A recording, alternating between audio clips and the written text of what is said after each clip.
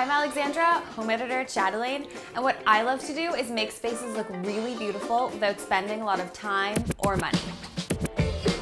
Today, we are in a corner of my bedroom, home to this intriguing slanted ceiling. I've always wanted to create a gallery wall in my home, and now that I've redone my bookshelves, I'd like to create a relaxing reading nook, complete with plenty of eye-catching wall art.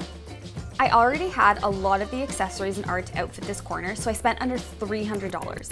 It's just about curating what you already have around your home.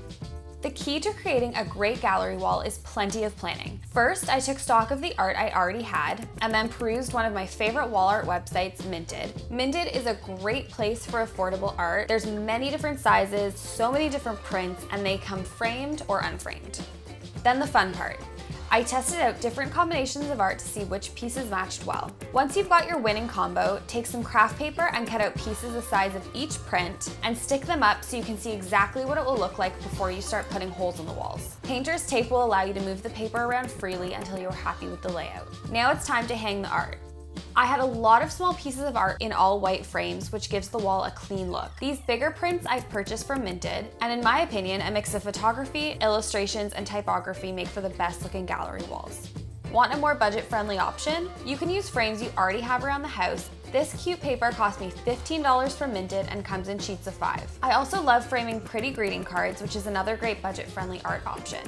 Not all art has to be framed. I love this clock from EQ3 because it stands out against the art. I'm also hanging this cool cloud from Indigo, which looks like a piece of wall art and doubles as a cozy light for ambiance. To complete my nook, I'm adding in accessories from around my home. A sheepskin rug, my favorite reading chair from Wayfair, a cozy blanket, and these awesome floor cushions from HomeSense. But couch throw cushions also work. The last touch is a Scandi-inspired floor lamp from IKEA.